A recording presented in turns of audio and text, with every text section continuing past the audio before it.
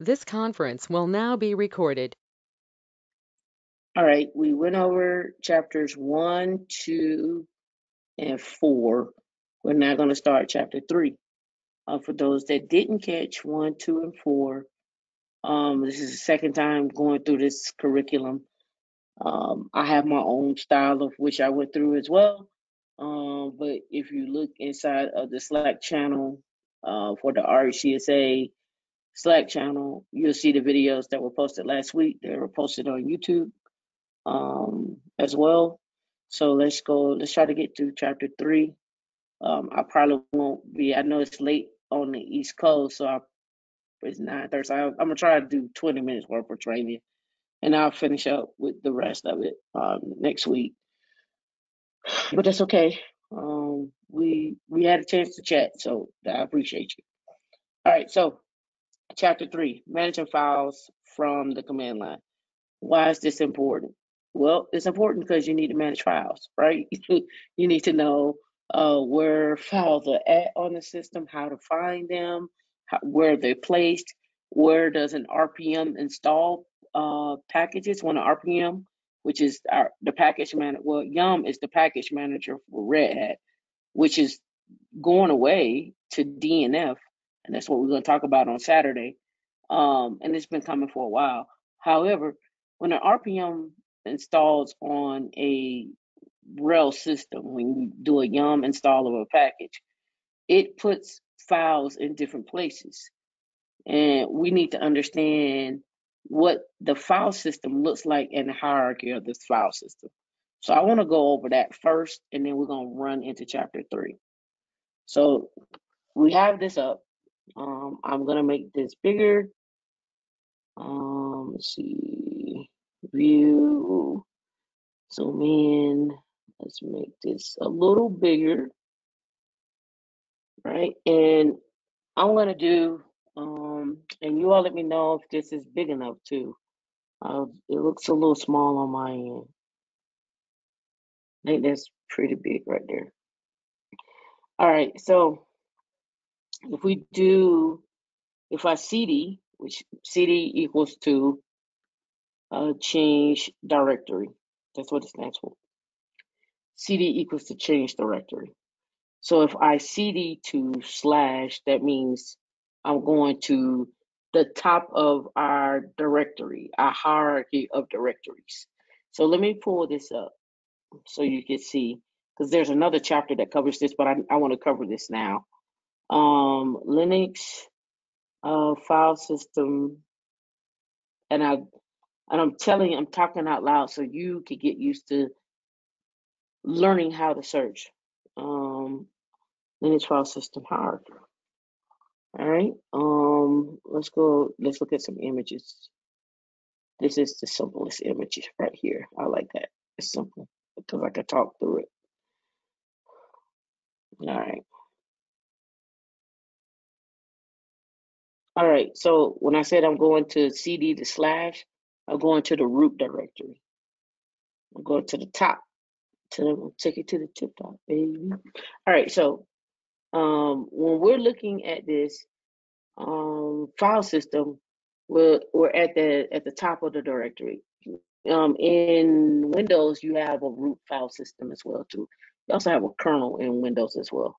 So I'm at the top of the directory, and under that, I have some other directories such as bin, dev, etc, user, home, lib, SBIN, temp, var.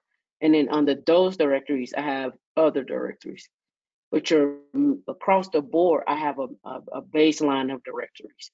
So this is an older file system layout right here that we see right here. So if we go over here and do a CD to our root directory, and if I did an ls, I'm just going to do an ls. I just want to do a flat so you can see. You see I have bin, boot, dev, etc, and so forth, right? You see some newer directories that have popped up. Our main ones that I really want to discuss tonight are the bin directory, your SBIN directory, your lib64, opt, mount, proc, root, etc, home and boot. We'll get into SRV, sys. Well, we'll get those later. Everything else but sys and SRV and run. All right. So the bin directory, and not W, but not the baby, but BIN.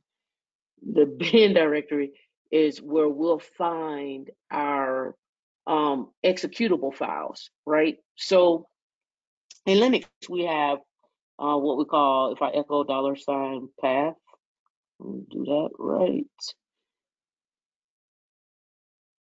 You see, I have a environment variable called path, and that $path has a set of directories that are in my path. So if anybody ever installed Java or something on a Windows box, and you try to run a Java command, or you try to run a command and it says it's not found in the path, that's because that your environment variable isn't set to see this particular path or this particular location. So home/home student dot local bin is a path, and we could tell that by just doing an ls on /home. And we learned last week, if I do a double tab, it's going to give me it's going to give me my options, and it'll autocomplete. So there's student, but if I do another double tab here, you'll see that I have some what we call hidden directories. That the period in front makes it a hidden directory. Um, and I see that I know there's a hidden directory because I have the dot in front of it. But you can see there's my dot local, right? And then it tells me under that I should have a directory called bin, but I don't know that. I'm just gonna do a double tab, right? Oh, look, it didn't find that. So let's do that. Look, see, I don't have /home/student dot local bin. I don't have a bin in I don't have that folder there, right? So we know that's not to be true, but we do know we have a home, we have a home, right? And then we have a student, which we have here. We did a ls on home student, and it says that there's a path under there.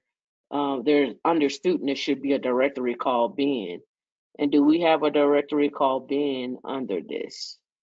Nope, we don't even have a bin, right? But we do have home and student dot local, and we don't have a bin. So yeah, we don't have a bin. So let's see something here. Let's clear.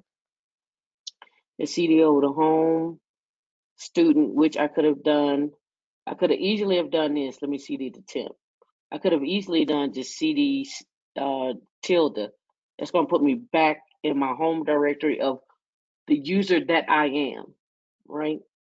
So, and let me clarify that for you. Who am I?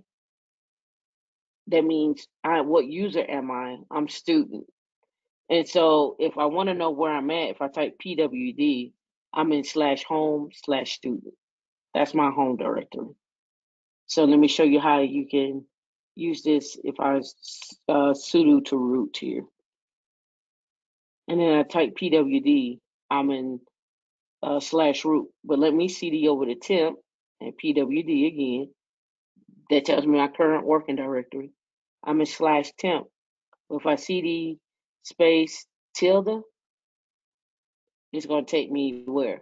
It should take me back to my home directory, which is /root. And I can verify that by typing pwd. Right? And if I type who am I, it tells me I'm /root. Now, have you noticed the pattern on the command, not on the command line, but on the shell itself? It tells you right here that you're a student on the machine called workstation. And when I type who am I see that I'm student. Same thing down here. I am root on workstation, and when I type who am I, I'm root. So I got two ways to tell who I am. without using who am I by looking right here at what user on whatever particular instance or VM, and I could verify that by typing who am I, and I could take one step further and say where am I, right? PWD, giving me my current working directory. Now I'm gonna clear my screen, and then I'm gonna exit, and I'm gonna be back at who am I right now? What user am I right now? Somebody type in the chat and tell me what user am I right now. Right, I'm student, right? And you know that from what? Just looking right here, seeing that student, but you can also figure that out by typing who am I? I'm student, right? So we're moving around on the command line. I'm not at the root directory. How do I cd to my root directory? How do I change directory so that I can go back to slash, not slash root? But that's going to get me home. I can type cd. You see it put me right there where I'm at, right? So, but I need to type cd slash, right? You see that it changed right here, right? Took me back to the root directory, right? If you want to go home, yeah, I could type cd slash home and then ls, and I see that I have two directories there, right? This is just food for thought here. If I just do a ls minus l, you can see I have DevOps as a directory over here. I have student as a directory here. But look who owns those directories. This is how we know the ownership. This is the user. The first one is the user. The second one is the group. This is the user. This is the group. So DevOps belongs to a user named DevOps and a group named DevOps. And a student belongs to a user named student and a group named student. But here's the kicker on this one. Look at the permissions on this. We know by we know that I'm gonna just call it out. Evelyn, is this DevOps? Is this a directory? Oh yeah, you already know. You already know what I was going with. It's a directory. And how you know that it's a directory? That's right. All right. So here's the thing.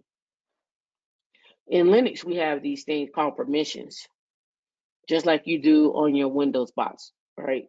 Everybody, when you log into your computer, right, and say you have two users on your computer, say you have you, the mom, and a child, your child shouldn't have access to what you do as a parent unless you're giving that access, right? So in this case, we have some permissions that we can use that prevents or allows and prevents access to the contents in that directory. In our case, what we have here is every three of these, and let me highlight this out because this is not going to make any sense to you if I do it on here. Let me pull up Notepad. Oh, I'm not on Windows. Let me pull up text edit. Let me pull up text edit.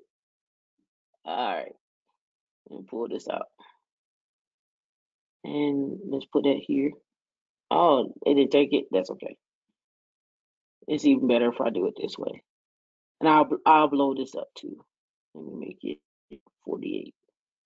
So D, stay lowercase d. That's why I won't do the space. RWX, and then you have 1, 2, 3. Oh, they don't like it. So we gotta do this 1, 2, 3, and then 1, 2, 3. And this should be a lowercase d. All right. So what you have here and then we're looking at DevOps as a directory. All right. All right. So the first thing we know about this particular DevOps is. One is the directory. And if we go back over here and look at DevOps right here, we see that the user and the group is DevOps. So we have two. We know the user and group is DevOps. But we also know that there's some permissions set up here. RWX, and then the rest are empty. So we got to do a breakdown of this. All right, so we got RWX, and I'm just gonna space this out. I hate the autocorrect here. And I'm gonna do, I'll change that in a minute. 1, 2, 3, and then we'll do this, and then 1, 2, 3, and we're gonna change you again. All right, so what we have here is user, and let's push that over.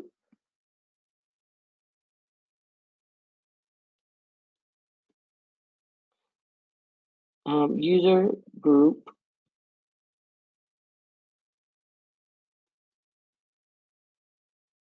center this and then other. So what I'm showing you here is how the permissions are broken down. This, where this D is, stands for the directory. RWX stands for the users, or the user that owns this directory. The group that is associated with this particular directory, and then other, meaning other people, right? Right now, DevOps is the owner and the group, right? So DevOps is we'll put it here. DevOps is the owner and the group, right? But we got some permissions here. So let's go here. R, and sorry for it, making it capitalized, but it should be lowercase. R is read, and it equals our numerical number, or I should say our octal number is 4. W equals to write, and that equals to 2. And then X is execute, and that equals 1. All right. So, Tamika, what in the world are you talking about? All right. What I'm talking about is this user has total control on what can be done on that directory. It has the ability to read, it has the ability to write, and it has the ability to execute, right? So in our case, if we add all these up, 4 plus 2 plus 1 is what?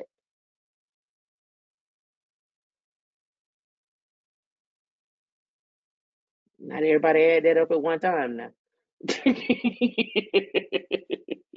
All right, 4 plus 2 plus 1 is 7. Let me get on my screen over here because it keeps erasing over there. Hold on. Let me put that back. Yep, 7.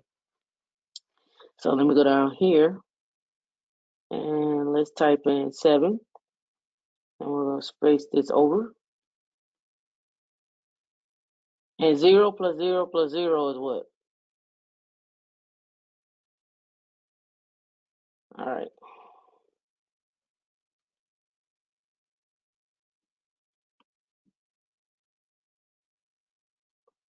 All right. Oops. All right. So what we have here is, we know if I'm a user and I am, the user is DevOps, right? And the group is DevOps. As that user, I have total control. I have read, write, and execute. But the group, when we see those dashes, I don't have no control. I'm just in that group, but I can't do nothing because my permissions, my read, write, execute are 0. So I'll put down here just in case people don't remember.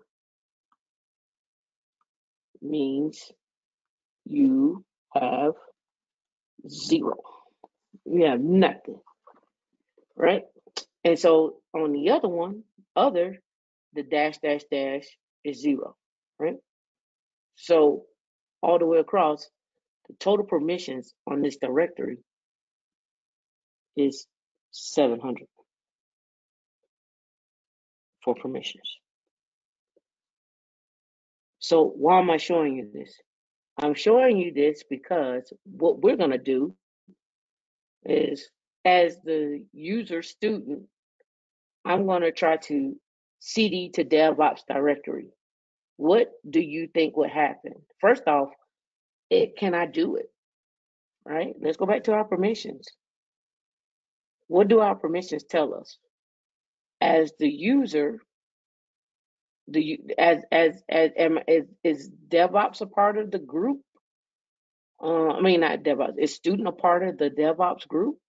Well, we can find that out by just doing an ID minus A on student. And it says that student is a part of the group student and wheel. So right now, it ain't looking too good for the student to CD into that directory. So do you think that I could do that? Type a 1 in the chat if you think student can get into the DevOps directory. And type a 2 if you don't think so. All right, let's see. Now I'm gonna type who am I? I'm student. Now I'm a CD over to DevOps. Permission denied. Why was the permission denied? Well, what we know off the rip, the permissions are 700. I verified that the student wasn't in the group. We know the student isn't the user. We know the user is DevOps, and we know the user has complete ownership. And then we have other. So the student would actually fall in the other category, or they could have fell into the group category if they were part of the group. But either way it go, they didn't have any permissions. So they couldn't do anything.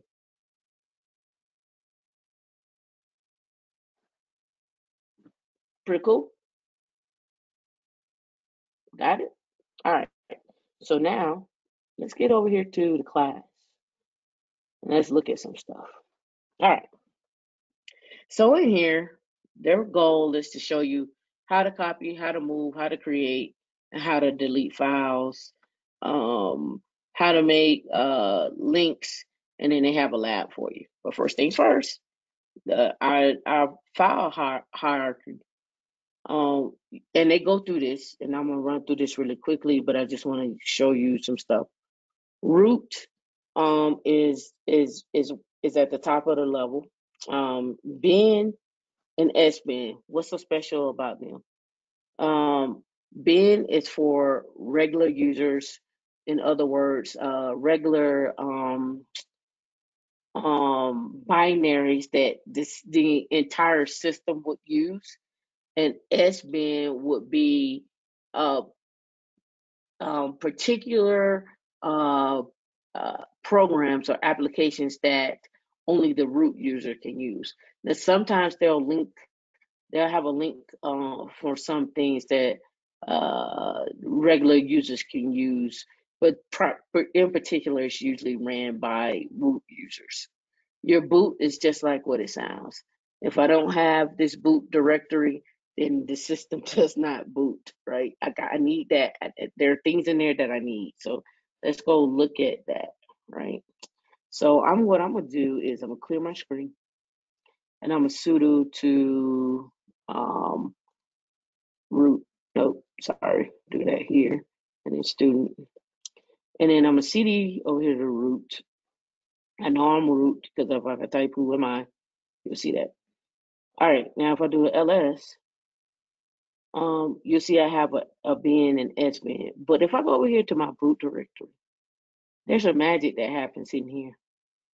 So you'll see, and let me clear this so you can get a good view of it. You'll see I got a grub2, I got a init ram fs, I have a system map, I have a VM Linus and a VM Linus rescue. That VM Linus and that VM Linus rescue are your kernels that are used when you boot up your when you boot up this operating system. It'll show you two options in order to boot up.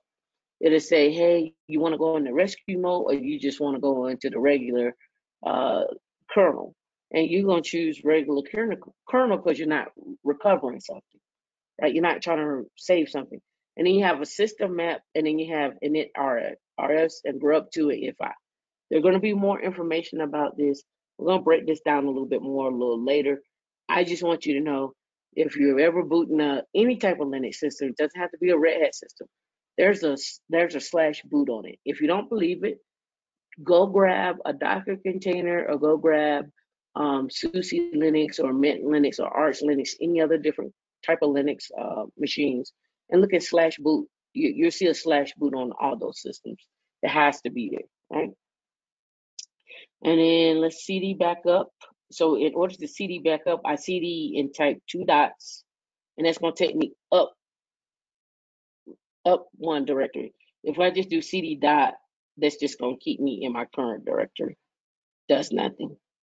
But so CD dot dot took me up 2 directories. So now I'm going to do an ls again. Now your /home, we just saw that. Usually when you make a user, and we can prove that too. So I'm going to do user add. Let's do this first. ls on /home. Only DevOps and student are there right now. I'm going to do user add tam. And then I'm going to do an ls on home again. And you see tam there. So usually what happens is when I add a user, the user gets an automatic directory created in /home.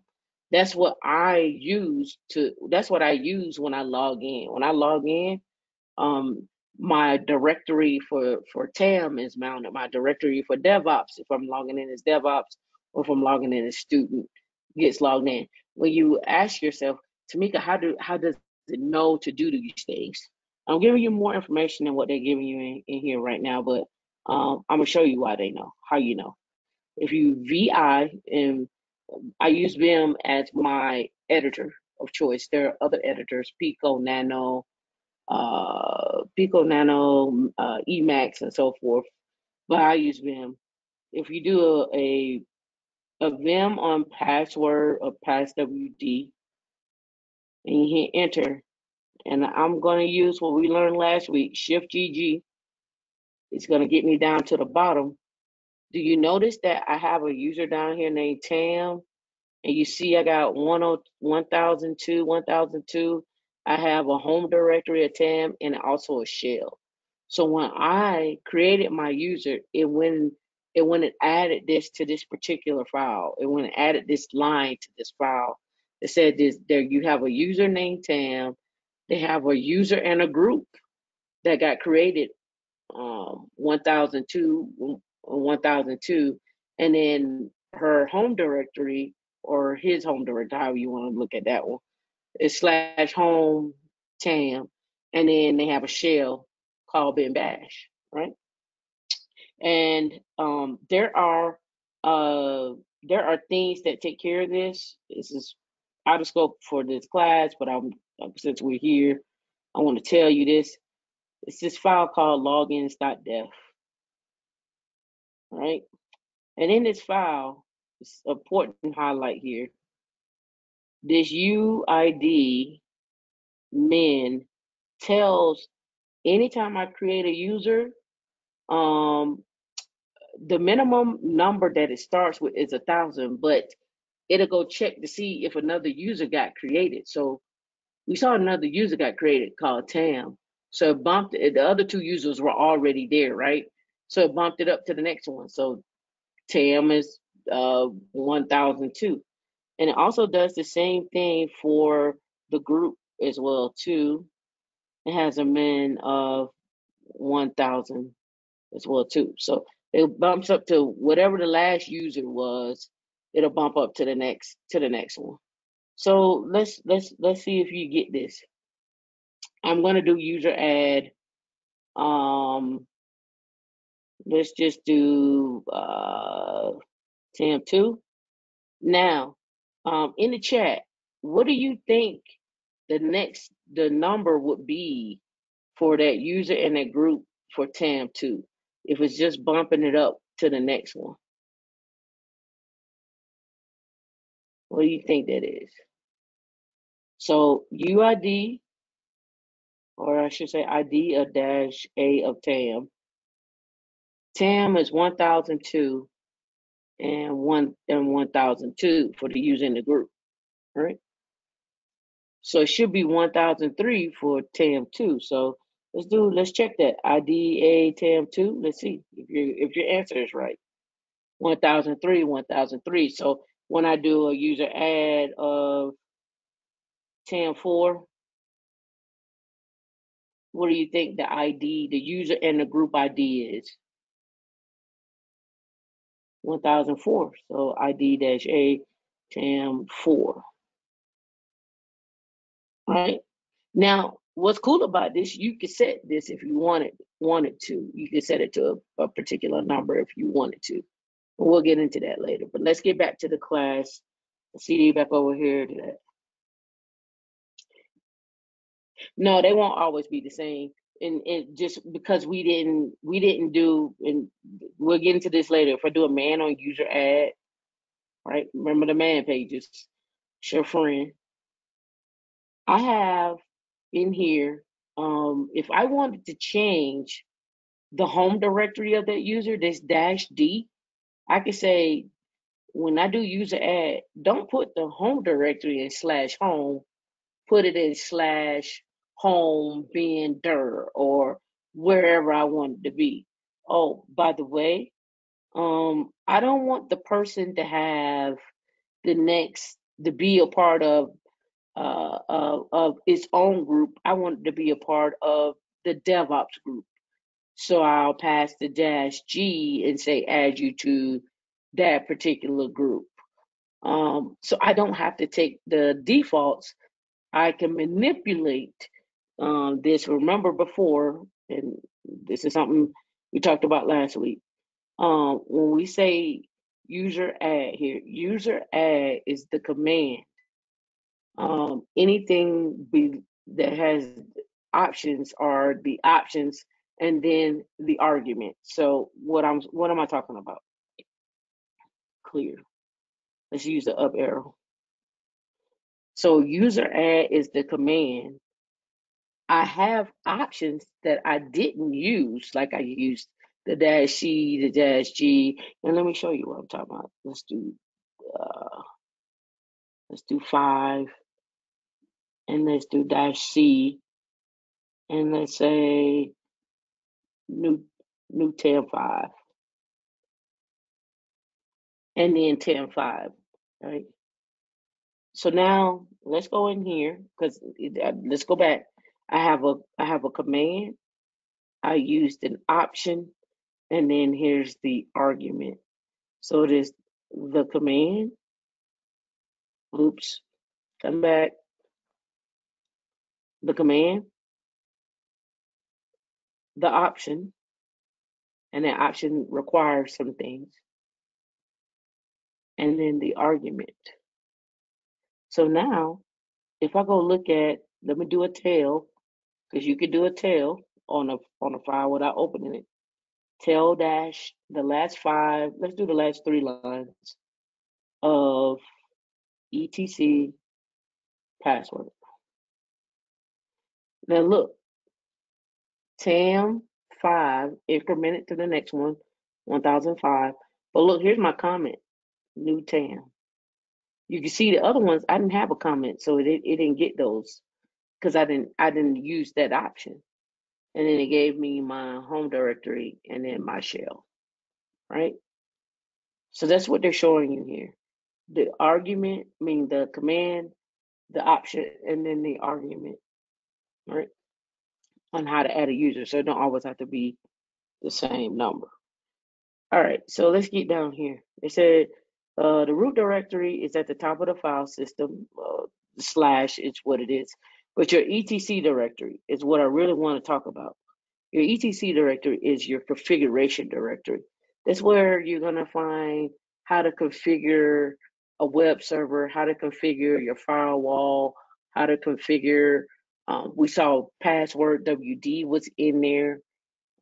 It's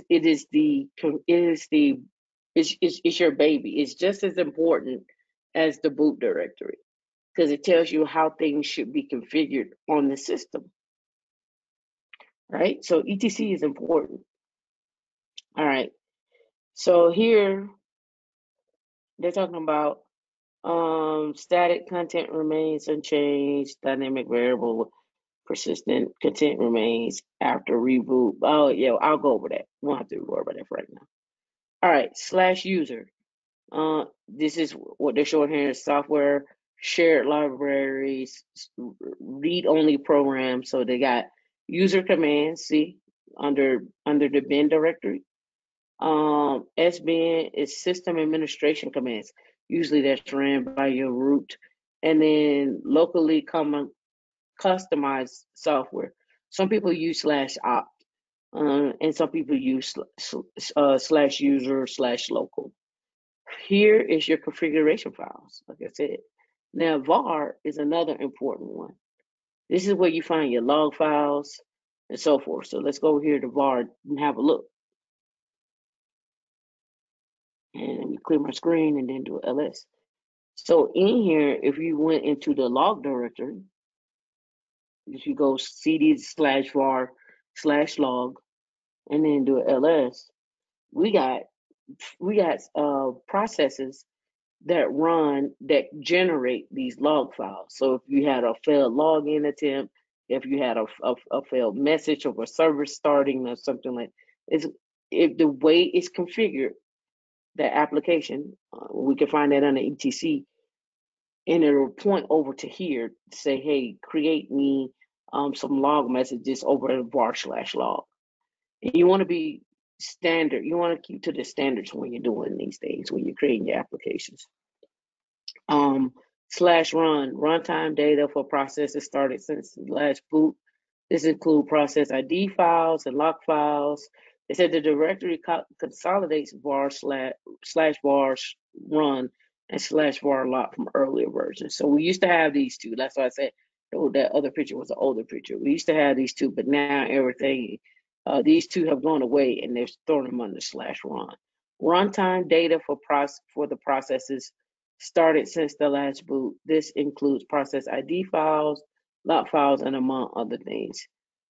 Contents of this directory are recreated on reboot. So every time it reboots, it's going to generate this again. We've been playing around with the home directory. We know about the root directory because we played around with that. And now here's our temp directory.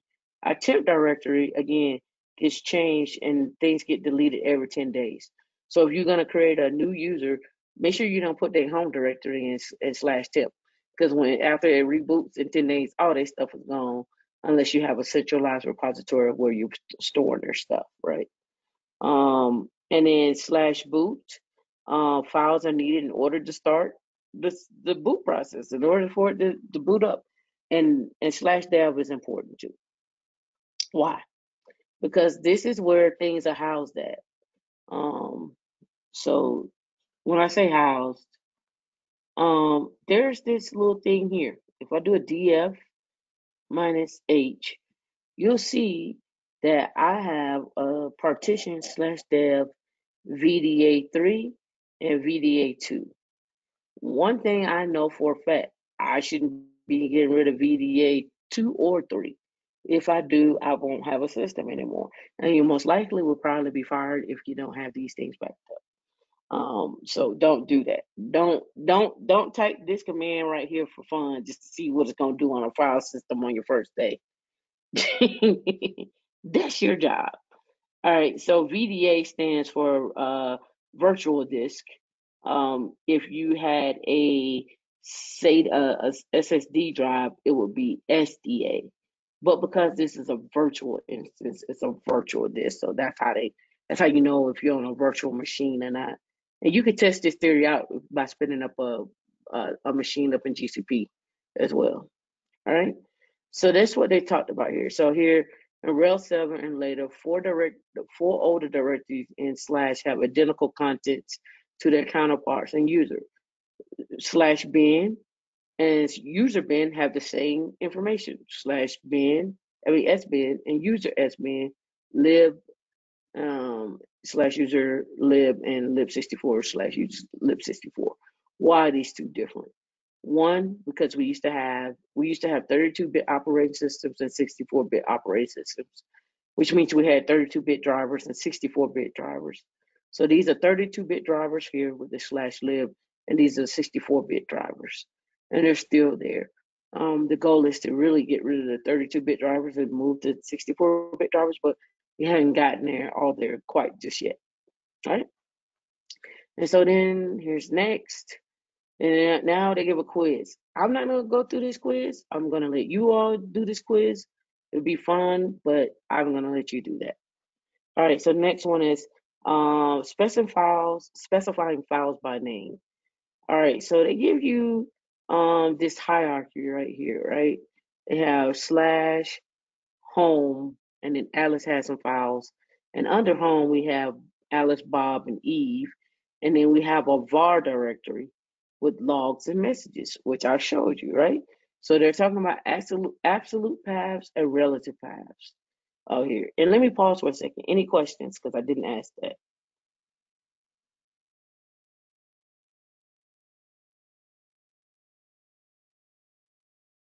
No? Okay.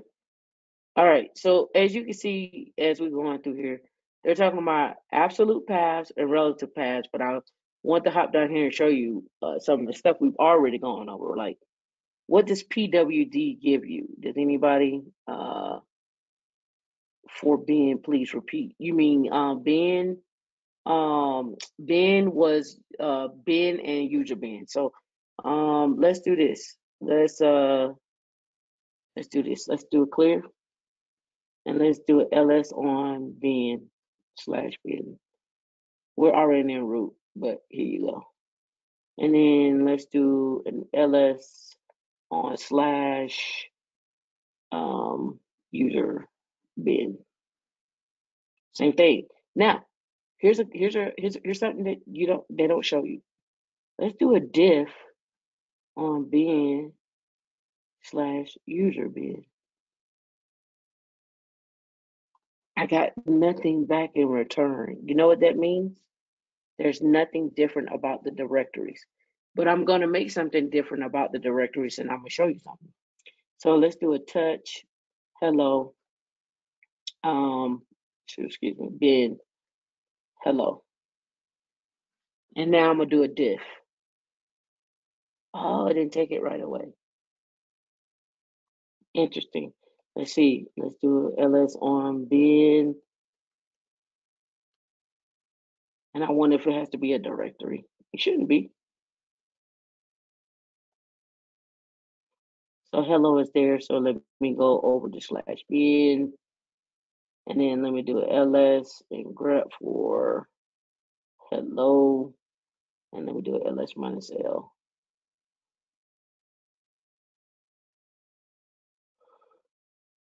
Yep. And then we do that on, let me do an ls minus l on slash bin. Slash, I'll do that. Okay, it must look at it as a binary. It didn't compare the files. It should have compared files, but let's do a man on diff. Diff is just like it sounds. Compare files line by line. All right. Let's see. It should have gave a difference though. Should have gave me a difference on diff on slash bin and slash user bin. I want to designate a refresh on the database. Let me do that. Update DB. So I'm updating the file system there. Yes, so it doesn't like that. I have to come back and find out why it didn't find it unless it needs to have a binary on bin. But nevertheless, let's go back to absolute paths. I'll figure that one out and come back and show you next week why that didn't work. All right, so on the left, they're saying here's the browser view. View on the left is equivalent to the top down view on the right. So they're saying like this right here is the same as looking at it like this right here, right? If you were at slash and you would see var and home under the same, and then under those here are the directories. So this browser view that they're talking about, if we go here, and we come back over to here, and we come back over here to files. If we are I'm at home on my home directory, I want to go up to root. Will they let me up to root? No, so let's see. Can I go here? Won't let me go up top because I'm not root when I do this. I figured that. Let me see. Can I do /home? No, won't let me. I'll go home. Let me go this way. Yeah, this way. All right. So when they're talking about the file browser, they're talking about when you're browsing here, how things are laid out. Right now, we see that all of these are on the same level, just like you would in your Windows boxes. And if you dug down under those directories, you'll find other things, right? Right now, I have nothing under there because I don't have anything in these folders. Nothing in downloads, nothing in music, nothing in trash. And then I haven't been anywhere, so right. So they're just talking about the file browser view, right? So now, if we come back over here, they're talking about absolute paths. So absolute paths are the entire path that I gave, like I said, var log messages, right here, right? For example, an absolute path for system messages, var log messages. That's the entire path, right? But they also talk about, let me see if they have an example of a relative path. Here we go.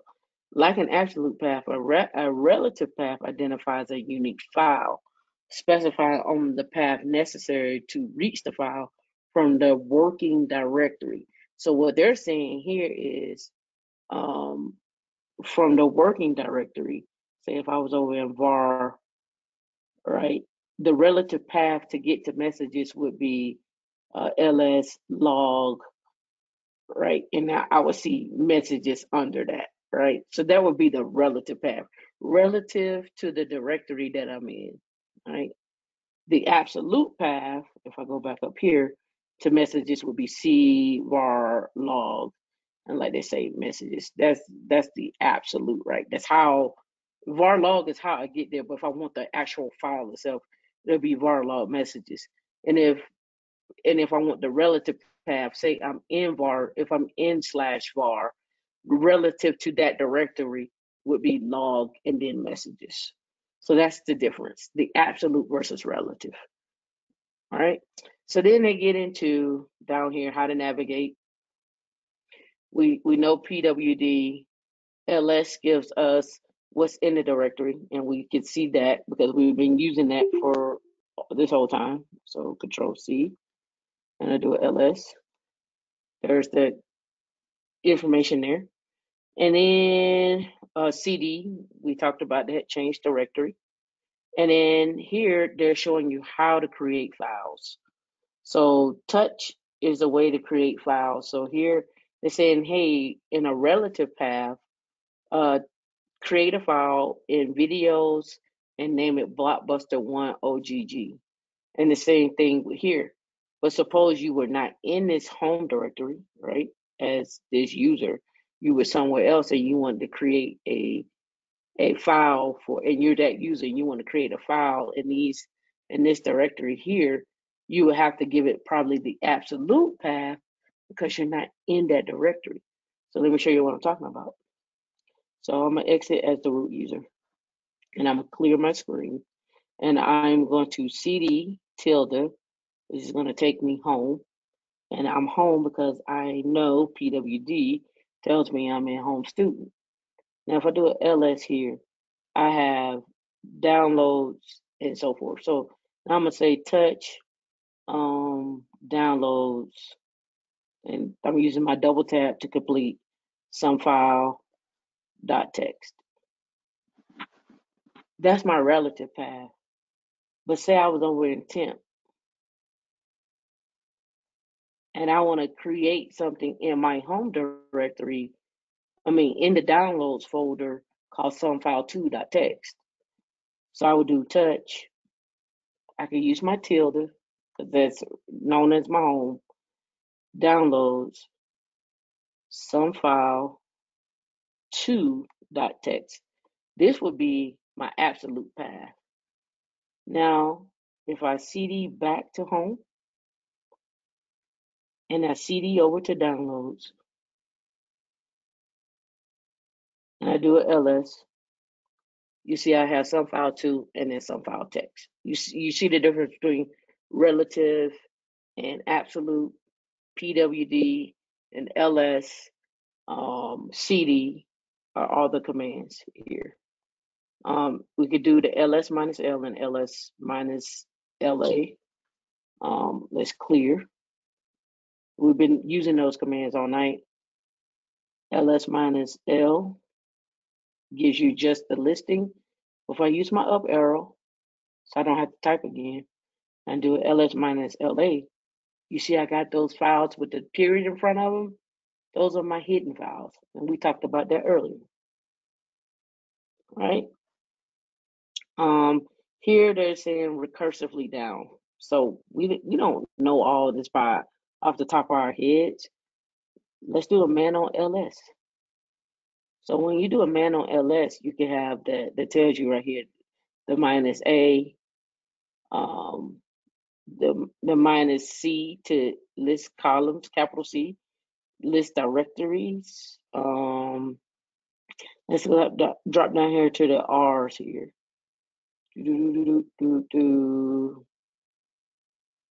Come on, r's. Here we go. All right, look. So reverse order while sorting, and capital R, Kelly, capital R is recursive. List subdirectories recursively. So let's quit, and then let's do it ls minus r, right? Got us nothing, but if we did an ls minus capital R, you see it got us everything under those directories. And we know those are things under directories because we just created these two files under downloads. So we know it's giving us what we're supposed to get back, right? And then you see cd tilde, cd dash, right? It takes you to the previous directory. And then pwd, they're talking here, they're showing you previous. All right, so let's talk about that for a minute. Let me clear that. If I do cd dash, you see it took me to my previous directory. And when I do cd tilde, it's going to take me back to my home directory. So cd tilde talks about where I came from. So if you want to go back where you came from, cd dash. And here they talk about cd period and cd dot dot. We talked about moving up directory, staying in the current directory. And that's it. I wanted to make sure we got through that. We have more, but I want to end the class here because we're over our time and I know it's late on the East Coast. So when we come back, we're going to finish up chapter 3, managing files, creating directories, copying files, removing files, and so forth, making directories. I'm going to end the actual recording. This conference will now be recorded.